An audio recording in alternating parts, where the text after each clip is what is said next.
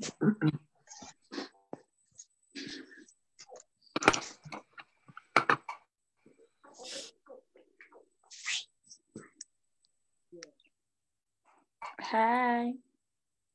Hi everybody, I'm just literally logging on to Facebook and then we're ready to roll. No worries, take your time. Okay, I'm going to put you all on mute now if that's okay. That's me teacher, Siobhan. Hi, This is whoever our new that is. teacher. Muting all, okay.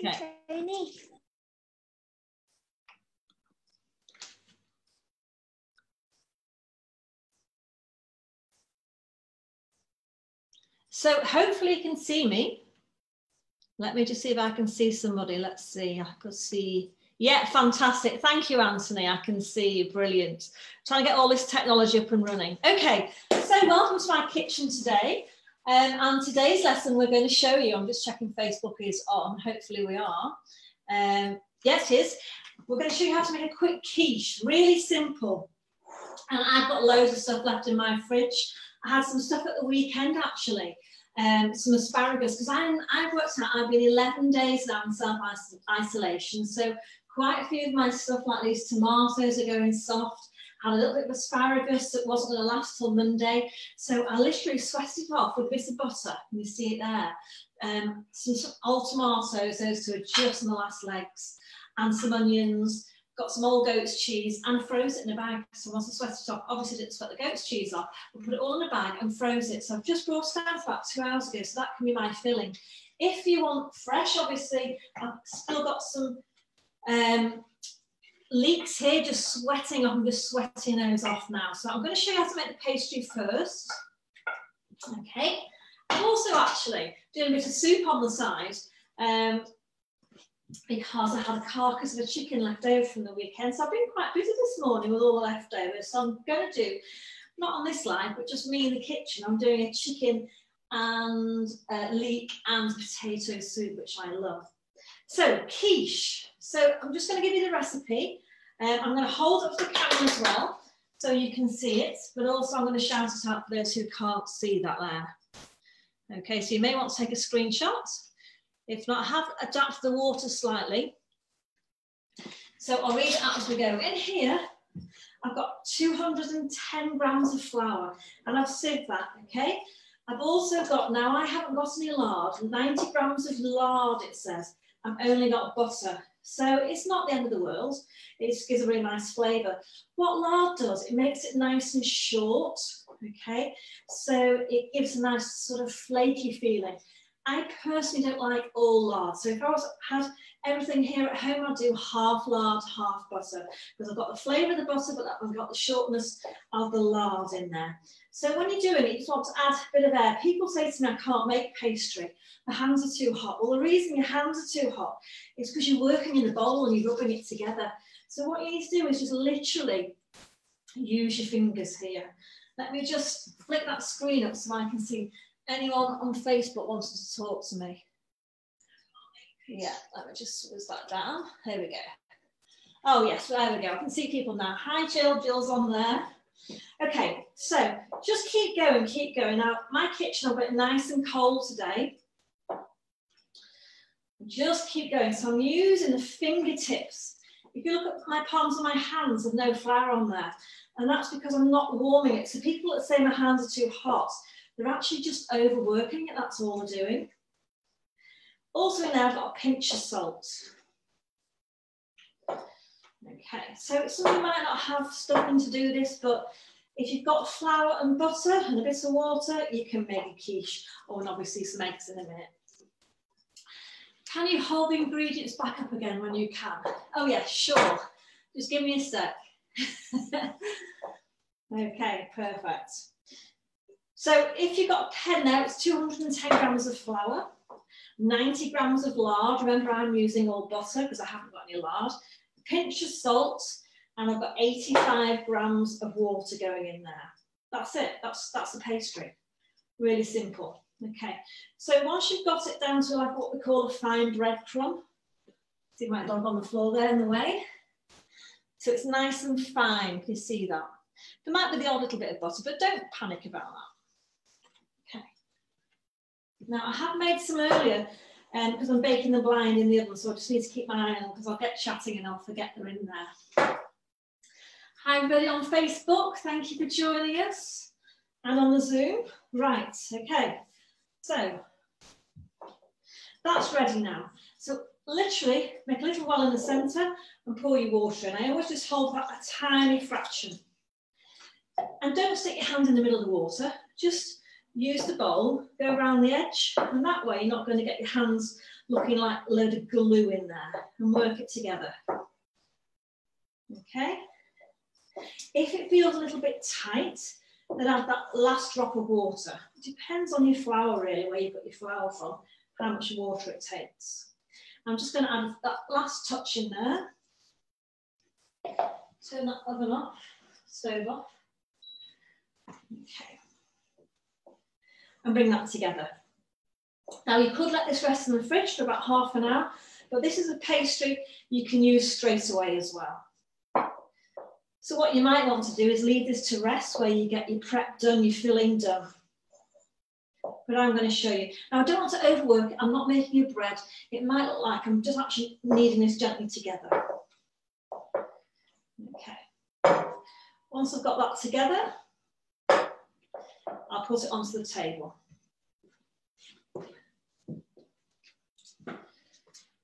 Thank you, Rola. Have I dropped something already, Rola?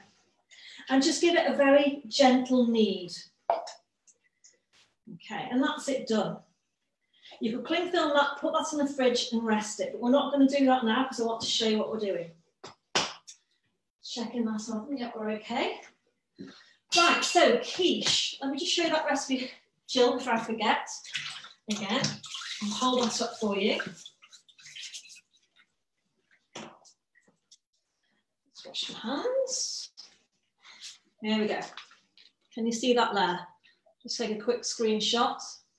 Otherwise, it is on my Facebook page as well, that recipe. But just change the water to 85 grams. Okay, so quiche, you can make it in anything. I was having a look around the house last night to see what I had, to see what people would be using. I would normally make it in a big quiche ring like that, but that's quite a lot of quiche, you know. So you can also use one of these dishes. I'm not that keen on these dishes because they're quite hard to get underneath. I prefer to do something without a bottom on it in a base. But when you're making a quiche, if you're not very good at lining, what happens if you put the egg mix in, it can come out the side in the oven. So if you're not the best at lining pastry, use a dish with a bottom on it. Okay. I quite like these little ones, individual ones, and that's what I've done today because not everybody in my family likes Stilton. I like Stilton, my daughter doesn't. So doing them individually, you can then just make them individual flavours. You could put a base of leek and onion in there and then change them as you go. So I'm going to use one of these. Let me just trim a bit of this off. Okay. So just work that gently together. A little bit of flour, not so much flour. Get rid of those bits on there actually. Okay, so just a little bit of flour, skim it down. These are non-sticks, so they don't need lining, but you may need to just gently brush them with a little bit of butter. And when you roll, just do one roll and turn, one roll and turn. And if you keep turning your pastry, then it's not going to stick. Okay. Now, the mistake people make is the pastry shrinks. And the reason why your pastry's shrinking, it's the way you're lining your moulds. So obviously this is a small mould, so I can use it. If you're using one of the bigger ones, use your rolling pin to pick it up with, okay? And then place it over. Just be careful that you don't touch top of it. Once you've got that then, you need to lift the pastry up and push it down gently, okay? Don't stretch it, pull the pastry up and push it down into the corner. And what we're looking for is like a 90-degree corner. Okay, if you don't get that 90-degree corner, what will happen is it will burst. When the liquid goes in there and it starts to warm in the oven, it'll burst open. Righto, go on to bed. Little brown nose there poking up. Okay, so I've gone all the way around and I've made sure I've gone all the way around, right into the corners. Before I even cut it, I'm not sure you'll be able to see on the camera, but you should be able to see a seam in there, okay? And that just shows me I've got right down to the bottom. If it's like that, on that angle, it's like a ski jump, that's no good. That means your pastry is going to shrink and the mix might burst in the oven. So I just take the edge of the rolling pin and cut it off. Okay. Sweep that round and that's ready to go. So that recipe will do about 5 or 6 of those. So once they're done, then we're going to line them with beans. Now let me just check the oven, just to check what's going on in there. One sec. Yeah, they're ready. Okay. So I'm going to show you how to put the beans in a second, but I just want to take these out. Now, I've had those in there for 17 minutes, okay? And I've actually, yeah, I'll show you how to make those, but I've made those with some baking beans and cling film. And that's the easiest way because they just pluck out. So they're not quite done. Now, we talk about baking blind. I always bake my quiches blind because I'll end up with a soggy bottom. Pastry goes in about 185 degrees, so it's a nice hot heat that's going to really bake that off. If I lift the bottom up, you can see the bottom is actually nearly done. The top isn't, it's a bit too sweaty at the moment. So I'm going to just pop that back in the oven for 2 minutes, that's it, just to seal that edge off. Reason being is, if you don't do this, you'll end up with a soggy base, and there's nothing worse than a soggy base on a quiche. I hate them. So we want a nice crisp base. Okay, so move those out of the way. Then you're going to get some cling film. Any comments here? We okay? No, we're all right. We're all watching. Fantastic. Say where you're from. Thank you very much. I see a few old students popping on there. That's great, Lauren. Thank you. Saying she misses the lessons. Okay, so put that on there. I can get used to this working from my kitchen, actually, no travelling. I'm quite liking this. How about you guys sitting in bedrooms and at home? Put your cling film in there. Now, I know what you're asking yourself, is that cling film going to melt in the oven? No, it doesn't melt in the oven. It shrinks slightly, but it won't melt. So pop your beans in there. And again, the next mistake people do is they don't fill the beans full enough and the edges fall in. The whole idea with baking beans is to keep the edges round, okay, keep them upright. So I tend to slightly overfill the mould of anything and then just pull cling film gently, not too hard. That's it, done. And as it bakes, that'll just go together and you'll be able to pluck it out like I did before. That's going to take about 17 minutes, that's it. Be careful not to pull the cling film too much because otherwise that bit of pastry there is going to fall down. So that's the baking beans. And keep your baking beans. And what's our baking beans? Okay, so baking beans, literally, I've looked in my cupboard. These are quite old, actually. I've got rice, I've got lentils, I've got pulses. Anything you can find, just throw in there. I'm loving this. Thank you. Thank you, Janet. Yeah, I've got lots on today, which is lovely. Let me just check my chat on my just give me 1 second. I've got something here. What we're saying, no, that's fine. I've only got 2. Okay, brilliant. So that's the baking beans. Right, so the next job is to make the filling for the quiche. It is very simple quiche. And there's not lots of people make it at home, really, and it really is simple. So I don't want to overdo those. I think they're done. So I'll just grab my little mitt and put those on. Yeah, they're done. Okay, now, the next mistake people make when they do quiche is they forget to turn the oven down. So we've done the pastry 185 degrees, nice and hot. But what we want to do now is get the egg mix ready. Now, egg mix cooks at about 150 degrees. So we're going to turn the oven down to 150. If you don't do this, you'll end up boiling your quiche and we've got lots of holes in there. So when you go out to a restaurant, you see holes in the quiche, it just means that they put it back on a high temperature and they haven't baked it properly. So In my pan, as I'm talking, I've got 250 mils of milk. Just bring that to the boil, okay? I've got my filling here, so I'm just going to pop that in. There. Okay, I like quite a lot of filling in mine. As I say, just have a look in your fridge. You might have bacon, ham, chicken, you name it, you can put it in there. Broccoli, grated broccoli is nice. Just to grate some broccoli up.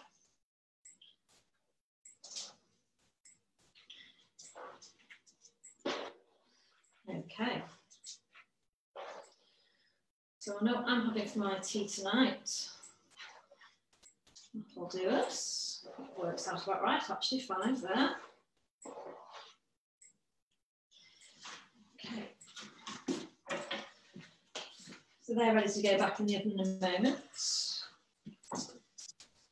Then I've got 2 eggs. Okay. Just crack the 2 eggs into here. Bit of salt. Always put salt and pepper.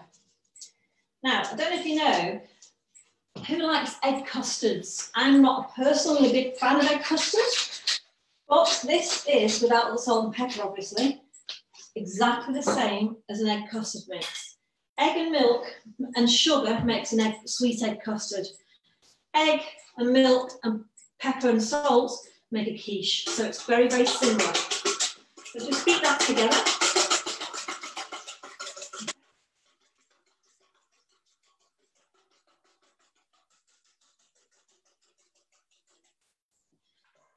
Bring that milk to the boil. Excuse me, really. It's important to bring that milk to the boil. If you don't bring it to the boil, you don't have to, but it just cooks quicker. Okay, the less time this egg custard's in the oven, the better. We just want to set it, finish. Okay. I've got some Stilton on there. I'm a right Stilton fiend. It was left over from the bread the other day, so I might just put a bit of Stilton on mine because I love Stilton. And again, if you're making bread with Stilton, so many people throw that crust away. In quiche or anything breads, you can use the crust. It's really, really nice. Gives a great flavour. I wouldn't eat it. That's in there. That's my one for later. Okay, so that milk's coming to the boil now. Just always put your hot milk onto your egg, so hot onto cold. Don't go the other way around, you're going to end up with scrambled egg. Put that on there. Just stir it together. That's it. And then we're going to pass it. We always pass it. Just because egg tends to have those little snotty bits, and we don't want that in our quiche.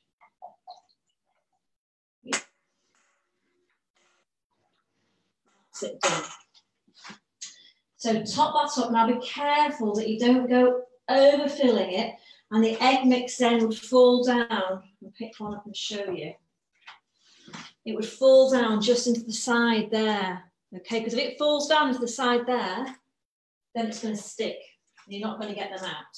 So you'll be serving that pot for your dinner as well to get it out. But as long as you don't overfill them, you want them full enough so you've got enough egg mix in there. So I just try and get them right to the top.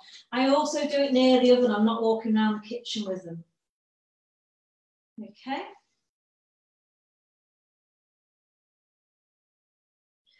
As I say, you've got some fresh tomato there if you wanted to put that on top. It's totally up to you what you want to do. Pop those back in the oven. Temperature's down, yeah, perfect. Now I'm going to go into the oven. 150. Now, depending on your ovens and what you're using, all I'm doing is I'm waiting to the egg mix to set. Because it's boiled, it's hot, it's going to be a lot quicker. So if you leave it out for 10 minutes, it's going to take longer in the oven. Just until I'm going to tap the tray and it's going to be set like a jelly. If it starts to come up, it means you've overcooked it. So don't overcook it. It's about 15 minutes, I would say. 12, 15 minutes. Have a look. If it's not quite set, leave it a bit longer. Any questions? That is it for today. I've got my lovely soup here. We'll put that back on the boil. We're going to get on with that now. But yeah, so Wednesday's lesson, we're going to be making profiteroles. Now, I know some of my students, I know Anthony has, I can see Anthony making it. Anthony's made some profiteroles already with me, Anthony. So yeah, profiteroles, we're going to make some pastry cream and we're going to do some chocolate sauce. Now, I have got no cream, so that's why I'm doing profiteroles. Hi, Paul Askew, how are you? Nice to see you popping on. So I've got no cream, yeah, so I'm going to do pastry cream instead. Chocolate sauce, we may have to cheat a little bit with that because I've got no cream and I normally make mine with double cream and chocolate, but I'll show you a few little tips on Wednesday. So thank you so much for watching today. It's been a pleasure as always. I will post a picture once they're done and I'll see you on Wednesday at 1 o'clock. Thanks a lot, everybody.